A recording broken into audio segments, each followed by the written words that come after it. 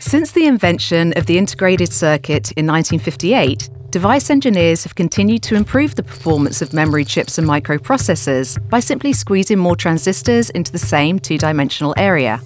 Although transistor scaling has provided technological advancements and cost savings for decades, it cannot continue at the same pace forever. Feature sizes cannot be smaller than a single atom, so engineers will eventually have to find new ways to make devices faster and more efficient. One promising new approach takes integrated circuit manufacturing beyond two-dimensional scaling and into three-dimensional stacking. In this approach, several chips are stacked on top of each other to form a single, high-performance package. These three-dimensional integrated circuits could provide much-needed improvements in efficiency, data transfer speeds, and physical size. But there is a catch. For 3D stacking to work, the chips have to be thin, really thin. Typical integrated circuits are produced on wafers made of silicon, gallium arsenide, or other semiconducting materials, and are usually around 600 to 800 micrometers thick. At these thicknesses, the wafers do not require any special support during production. But when they are thinned to less than 100 micrometers, the wafers lose their rigidity and become extremely fragile.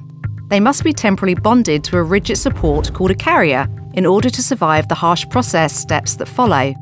This temporary bonding allows manufacturers to process thin wafers as though they were standard full-thickness wafers. Once processing is complete, the wafer is released from the carrier and the ultra-thin chips can be packaged. Although the temporary bonding process may sound straightforward, it still has many challenges to overcome.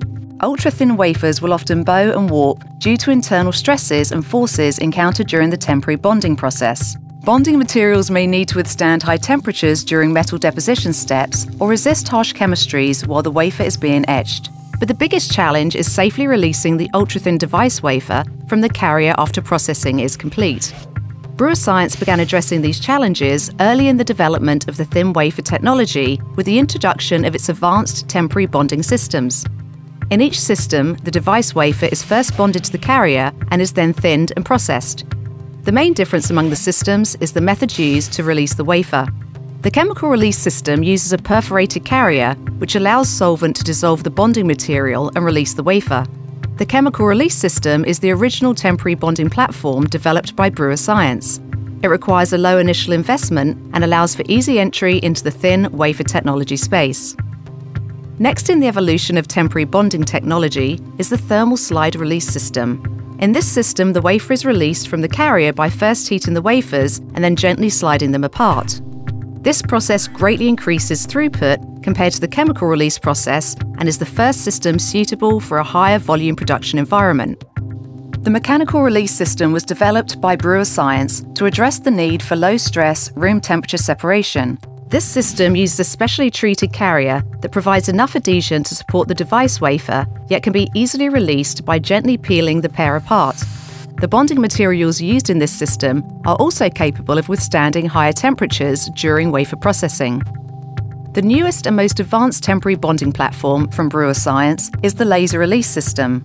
In this system, rapid separation of the wafer from the carrier is achieved by exposing a special release layer to an excimer laser.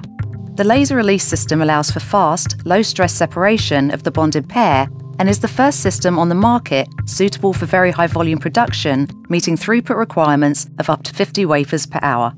These 4 temporary bonding systems give engineers flexible options for incorporating ultra-thin wafers into their production processes. Brewer Science was early to market with its temporary bonding technology and continues to offer the most advanced, low-stress platforms on the market. Brewer Science also provides advanced modeling services to help engineers achieve optimal efficiency and throughput. Check out our website for more information.